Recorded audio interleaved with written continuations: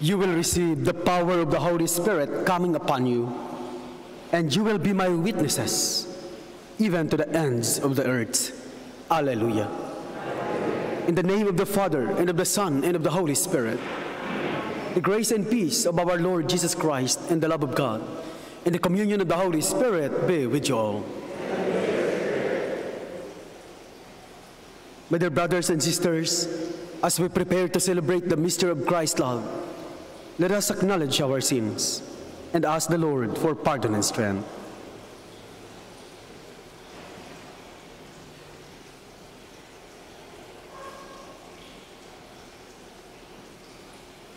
I confess to Almighty God and to you, my brothers and sisters, that I have greatly sinned in my thoughts and in my words, in what I have done, in what I have failed to do, through my fault, through my most grievous fault. Therefore I ask Blessed Mary, ever Virgin, all the angels and saints, and you, my brothers and sisters, to pray for me to the Lord our God.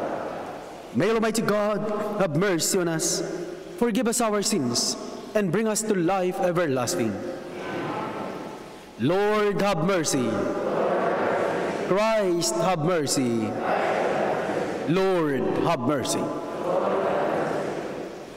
Let us pray.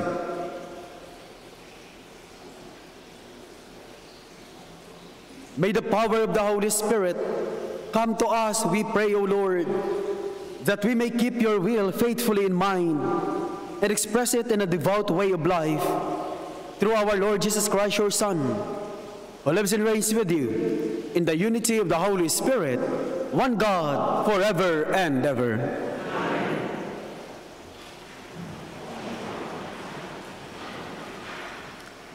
Let us offer this Mass for the souls of Joao Maria and Nivia Vieira, David Melinker, Thomas, Frankie Sanchez, Juanita Aguilar, Charles and Victoria Tuzo, Sam and Marie Tuzo, Roger Elisigaray, Deolinda and David Freitas, Richard Valencia, Stephen Beron, Robledo Salvador, Monsignor Sabino Venco, and for the successful surgery, special intentions of Claude Tumaca.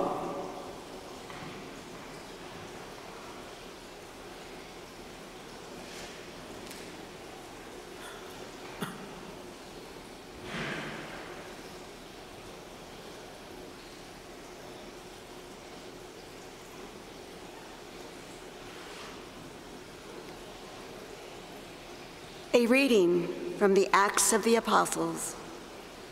While Apollos was in Corinth, Paul traveled through the interior of the country and down to Ephesus, where he found some disciples. He said to them, "Did you receive the Holy Spirit when you became believers?" They answered him, "We have never even heard that there is a Holy Spirit." He said, "How were you baptized?" They replied, "With the baptism of John." Paul then said, "John baptized with a baptism of repentance, telling the people to believe in the one who was to come after him, that is, in Jesus." When they heard this, they were baptized in the name of the Lord Jesus. And when Paul laid his hands on them, the Holy Spirit came upon them, and they spoke in tongues and prophesied. Altogether, there were about 12 men. He entered the synagogue, and for 3 months debated boldly with persuasive arguments about the kingdom of God. The word of the Lord. Thanks be to God. Sing to God, O kingdoms of the earth. Sing to God. God arises, His enemies are scattered, and those who hate him flee before him. As smoke is driven away, so are they driven, as wax melt before the fire. Sing to God, O kingdom of the earth.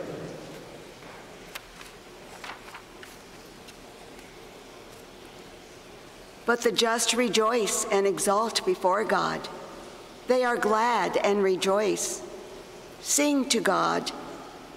Chant praise to his name, whose name is the Lord. Sing to God, O kingdoms of the earth. The Father of orphans and the defender of widows is God in his holy dwelling. God gives a home to the forsaken. He leads forth prisoners to prosperity. Sing to God, kingdoms of the earth.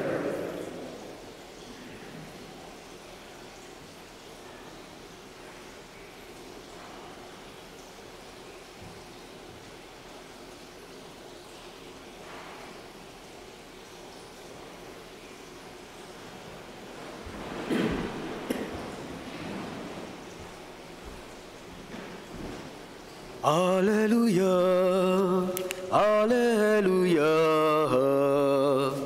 alleluia.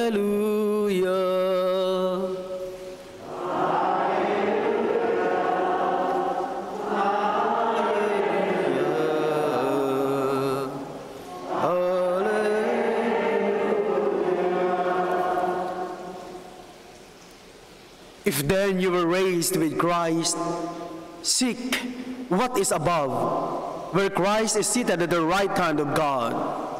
Alleluia, alleluia, alleluia. The Lord be with you. A reading from the Holy Gospel according to John. The disciples said to Jesus, "Now you are talking plainly and not in any figure of speech. Now we realize that you know everything and that you do not need to have anyone question you. Because of this, we believe that you came from God." Jesus answered them, "Do you believe now? Behold, the hour is coming and has arrived when each of you will be scattered to his own home, and you will leave me alone. But I am not alone, because the Father is with me. I have told you this, so that you might have peace in me. In the world you will have trouble, but take courage. I have conquered the world."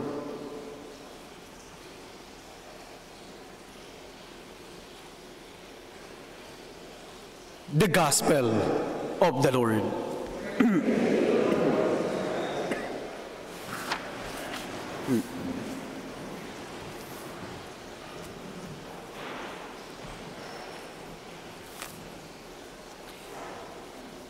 Jesus uses simple language and parables to illustrate the abstract truths he taught with a great sense of authority and certitude himself and his teachings.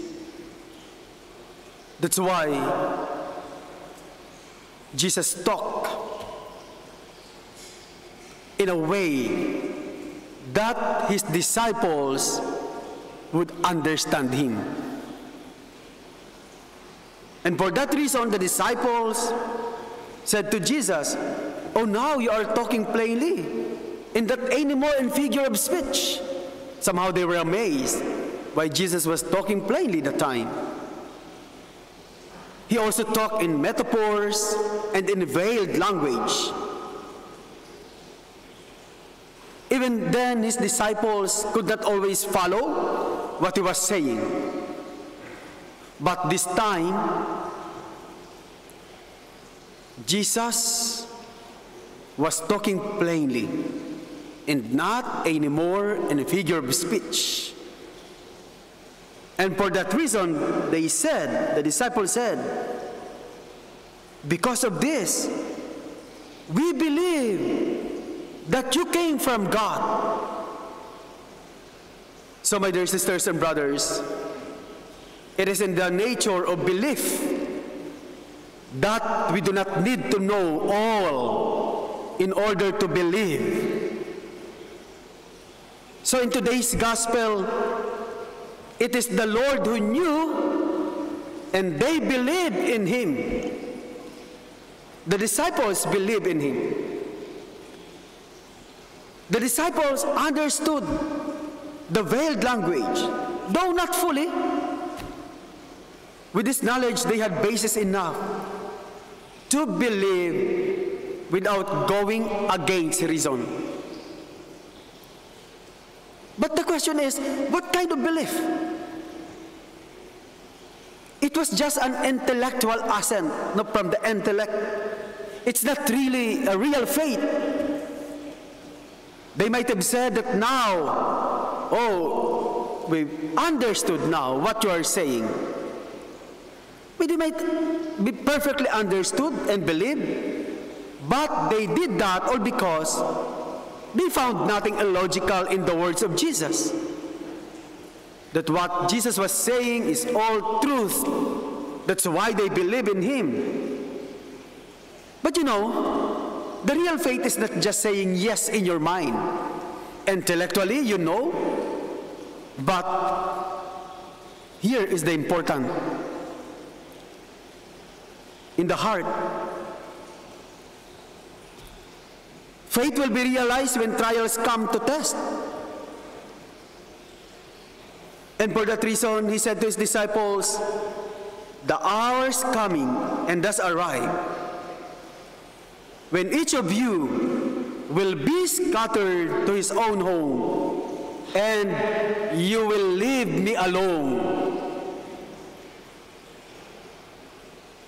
Somehow they have said yes to Jesus. They have said yes earlier. Yes, we believe in you. We follow you. They have said yes earlier. Yet the strength of that yes would be tested when trials come. When they encountered problems and difficulties in life. That faith will be tested. That yes to Jesus will be tested. And what happened? They did. And only few stay committed. So that doesn't mean, my dear sisters and brothers, that the disciples, or we, for that matter, are in complete control of ourselves. Even we can ask ourselves, just like the disciples, how often we say yes, yes and yes again to the Lord.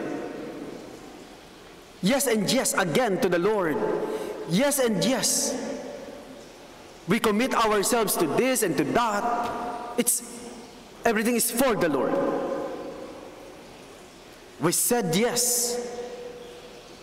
How often we say yes? And how often we have disappointed Him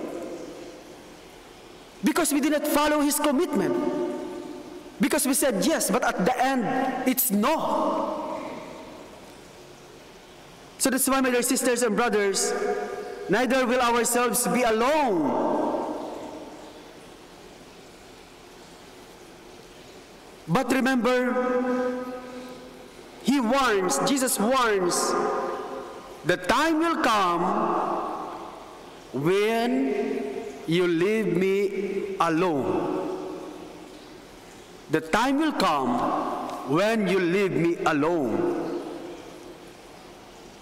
But even the disciples leave Jesus alone. Jesus said, but the Father will be with me. The Father will be with him. Neither will ourselves be alone. You will be peace, you will have peace. And he assures us, I have conquered the world.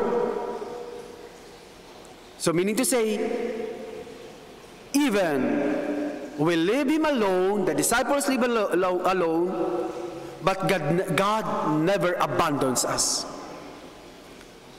Saints or sinners might be, God will never leave us.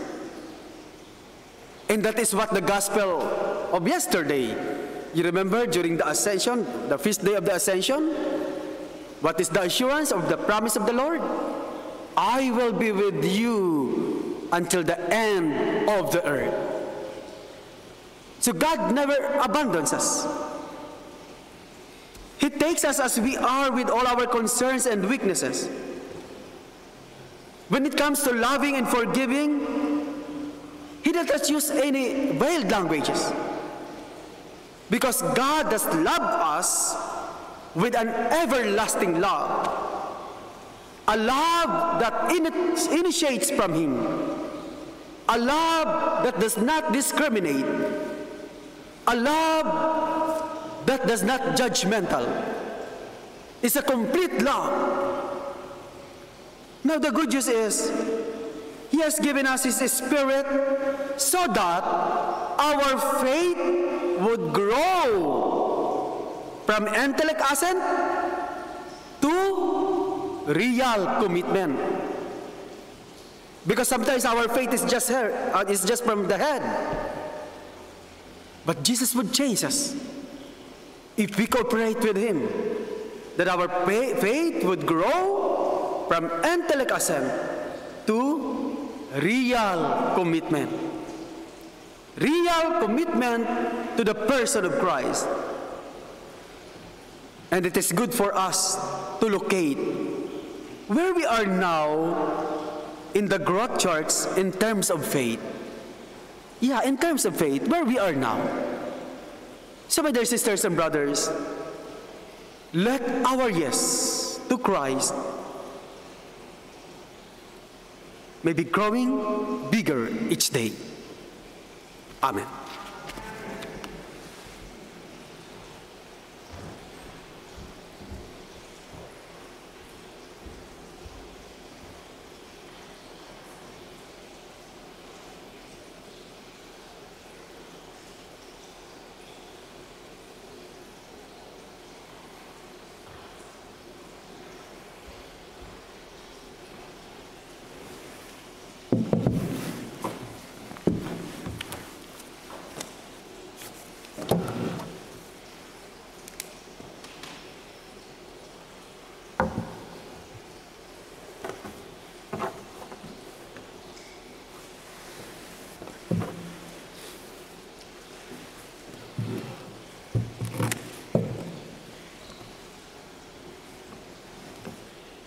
Blessed are you, Lord, God of all creation, for through your goodness we have received the bread we offer you, fruit of the earth and work of human hands. It will become for us the bread of life.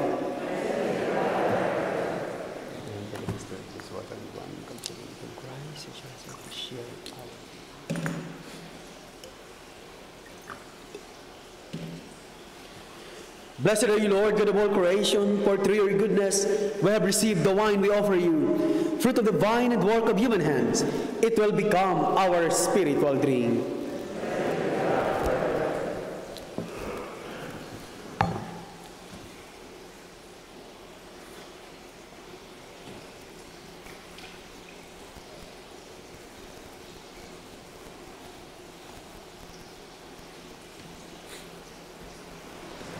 Pray, my dear sisters and brothers, that my sacrifice and yours may be acceptable to God the Almighty Father.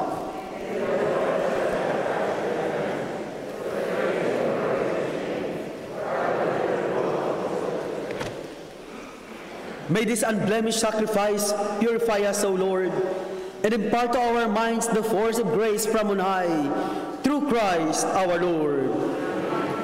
The Lord be with you. Lift up your hearts.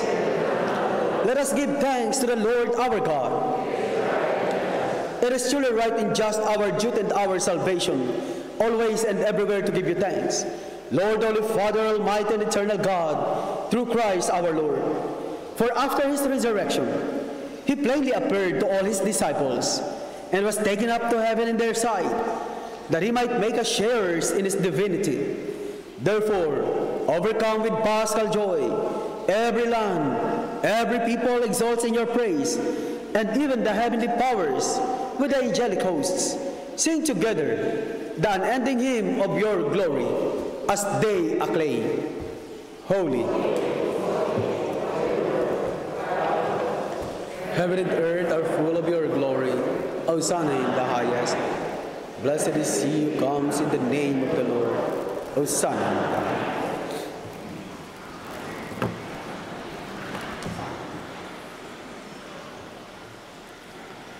You are indeed holy, O Lord, the fount of all holiness.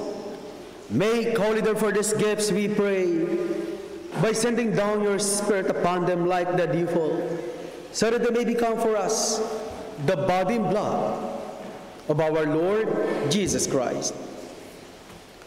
At the time he was betrayed and entered willingly into his passion, he took bread, giving thanks, broke it, and gave it to his disciples, saying, "Take this, all of you, and eat of it, for this is my body, which will be given up for you."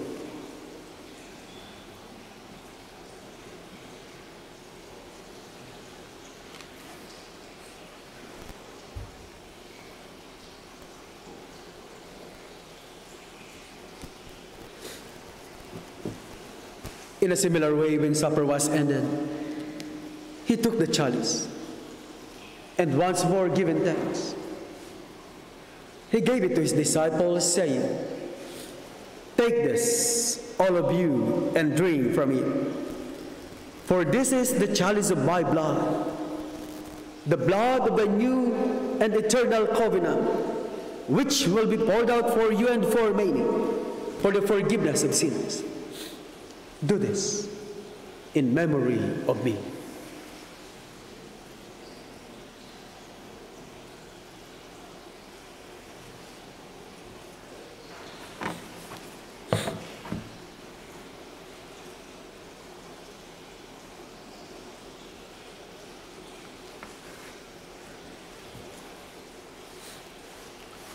The mystery of faith. Including your death, O Lord, and profess your resurrection.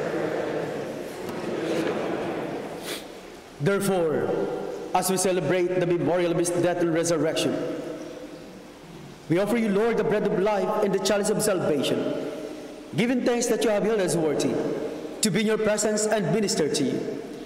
Humbly we pray that, partaking of the body and blood of Christ, we may be gathered into one by the Holy Spirit.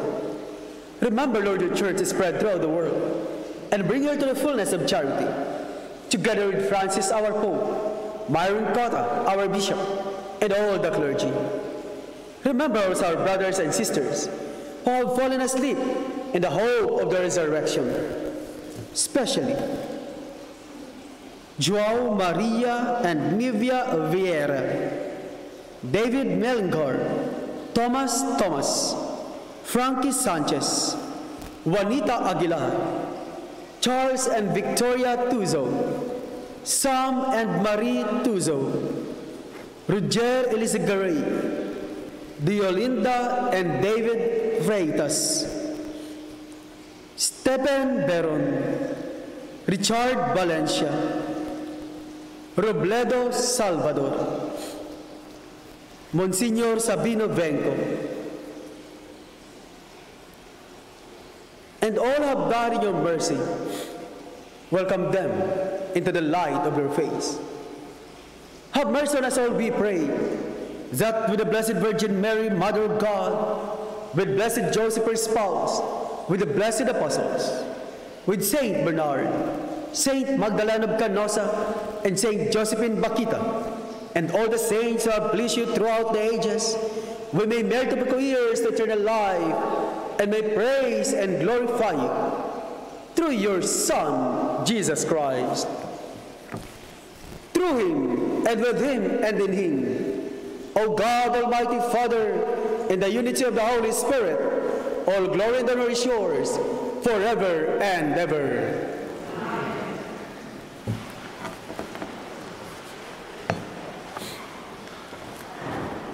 At the Savior's command, and formed by divine teaching, we dare to say, Our Father, who art in heaven, hallowed be thy name. Thy kingdom come, thy will be done, on earth as it is in heaven. Give us this day our daily bread, and forgive us our trespasses, as we forgive those who trespass against us. And lead us not into temptation. Deliver us, Lord, we pray, from every evil. Graciously grant peace in our days, that by the help of your mercy, we may be always free from sin, and safe from all distress, as we await the blessed hope and the coming of our Savior, Jesus Christ. Lord Jesus Christ, who said to your apostles, Peace I leave you, my peace I give you. Look not on our sins, but on the faith of your church, and graciously grant her peace and unity in accordance with your will, who live and reign forever and ever. The peace of the Lord be always with you. Lamb of God,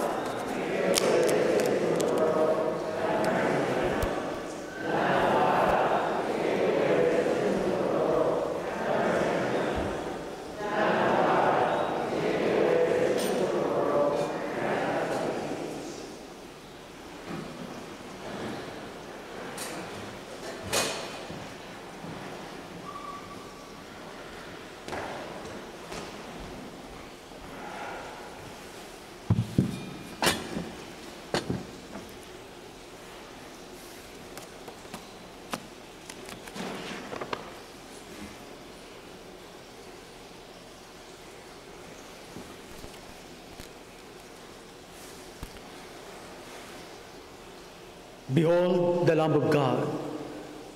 Behold him who takes away the sins of the world. Blessed are those called to the supper of the Lamb. Lord, I love that you should enter The body of Christ.